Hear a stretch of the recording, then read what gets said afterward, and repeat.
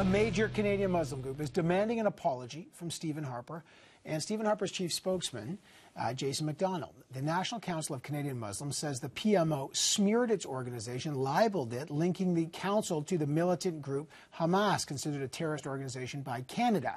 The organization has filed a notice of libel in an Ontario court, accusing Jason MacDonald of acting maliciously when responding to the group's concerns. The council had criticized the inclusion of a controversial rabbi on Stephen Harper's delegation in the Middle East last week, and that's when Jason MacDonald responded, saying that the government will not take any criticism from an organization, and then he alleged that there were certain ties to militant organization. So what will happen next, and what's the response from the PMO? First of all, let's hear from the Executive Director of the National Council of Canadian Muslims, Ihsaan Gardee. Thanks for being here. Thanks for having me on. Why did you file this notice of libel? Well, Evan, the way that we see this is that what this amounts to is old school dirty pool. Ask any school kid, Evan, they'll tell you this is schoolyard bully tactics, an attempt to silence dissent from anybody who has a differing view or anybody who asks a question of this government that is more difficult to answer than did the sun rise in the east this morning. All right. What do you want from Jason MacDonald and Stephen Harper? We want nothing less than a full-throated, unqualified apology and retraction of this statement. If you don't get it, what happens? Well, then we will proceed further. If we don't get it, then we will proceed further. I asked Jason MacDonald and I asked the Prime Minister's office for a response. Here's what they said to us very quickly. Got no response. Obviously, as this matter may be subject to litigation, we have no further comment. But I did ask John Baird, and I think you watched it. Here's what John Baird said when I asked about the comments in your group. Here's what he said. Obviously, if the group has put a notice in front of a court, I'm prevented from commenting on it, but I'd encourage any Canadian to Google the group in question and do some research on their own and come to their own conclusions. No comment there, but saying Google the group, which obviously people do. What do you make of what he said? Well, if that's the best they can do, Evan, I mean, Google the group. If it's on the internet, it must be true. Come on.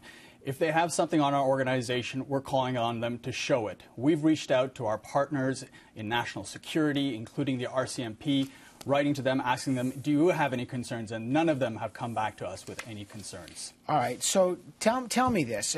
If you don't get the apology, what happens next? Well, if we don't receive the apology, then it goes to the next stage where a statement of claim would be made. We're hoping that the government will realize the error of this reckless statement and not draw this process out.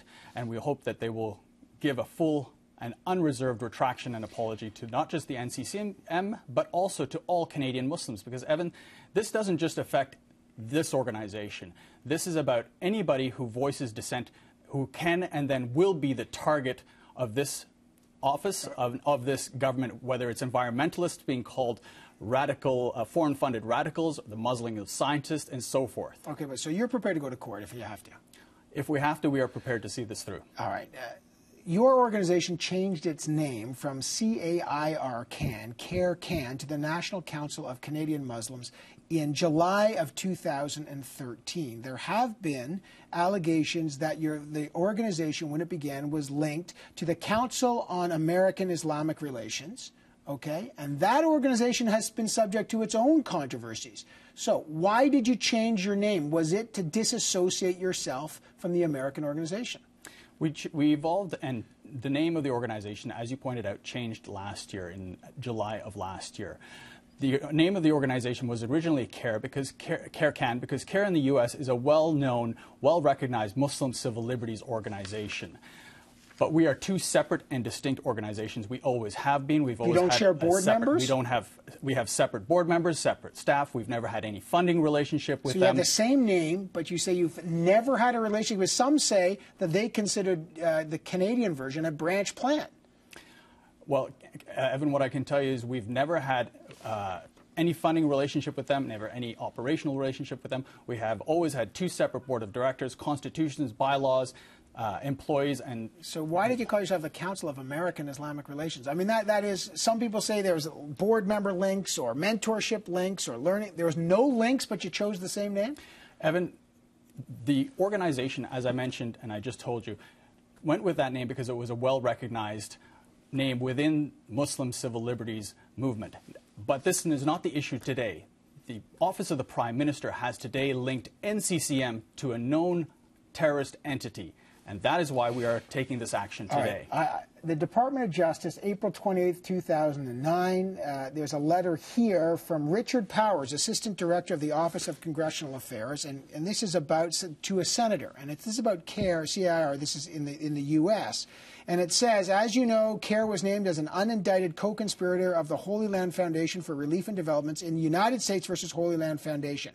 During the trial, it says here, evidence was introduced that demonstrated a relationship among CARE, individual CARE founders, and the Palestine Committee. Evidence was also introduced that demonstrated a relationship between the Palestine Committee and Hamas, which was designated as a terrorist organization in 1995. In light of the evidence, the FBI has suspended all former contacts with CARE and the FBI. So there's a letter from the Justice Department linking CAIR in this regard to Hamas in this letter. What do you make of that? Evan, CARE in the U.S. is recognized by the U.S. government as a tax-exempt organization.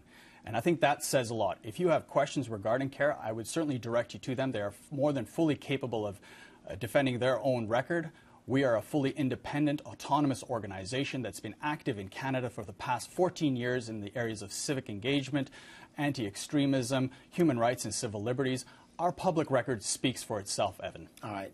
You know, when John Barrett said Google it, there's a lot on Google, you know, and there are articles that say certain board members have had links to certain organizations, and there's links back that can touch organizations like Hamas. Are you telling us, let me just be clear, that no board member, no member of your group has any links to organizations that have been linked to Hamas? Nothing.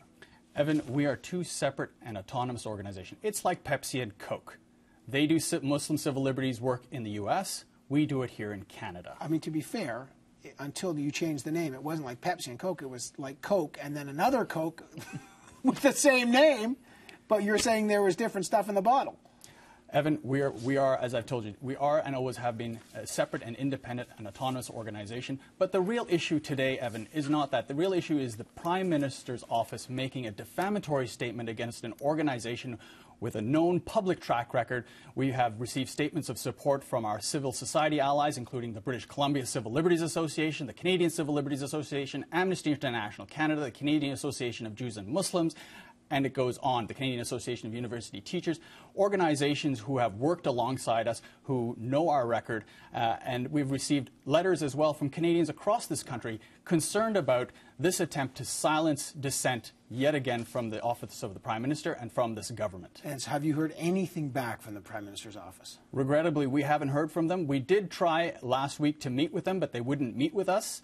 We took that as a signal that, Evan, they're not interested in dialogue. They're only interested in throwing sucker punches and trying to tar organizations, reputable organizations, with allegations without providing any proof. Evan, this is something that I have to just say doesn't just affect NCCM and doesn't just affect our ability to work with partners, our ability to fundraise and so forth. It also affects the individuals and the staff members and the volunteers whose ability to travel, work, and work within our communities could be impacted by this.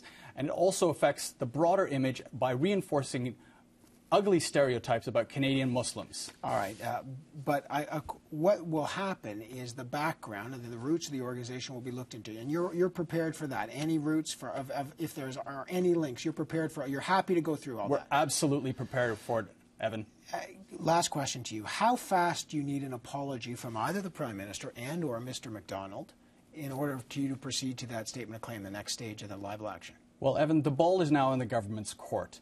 And when we receive the apology, if we receive it, a lot of things will have to take place. Looking at the nature, quality, and timeliness of the apology will all be considerations we take when we determine what the next steps will be. All right, I got to leave it there. Very interesting. But so the timeline is weeks, months, days. What do you want?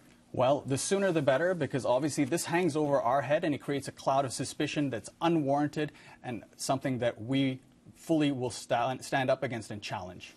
Ihsaan Gardee, Executive Director of the National Council of Canadian Muslims, issued a notice of libel today against Jason MacDonald, the DCOM of the Director of Communications for the Prime Minister, demanding an apology from the Prime Minister. And Mr. MacDonald will be following this story. Thanks for your time today. I appreciate it. Thanks for having me on, Evan.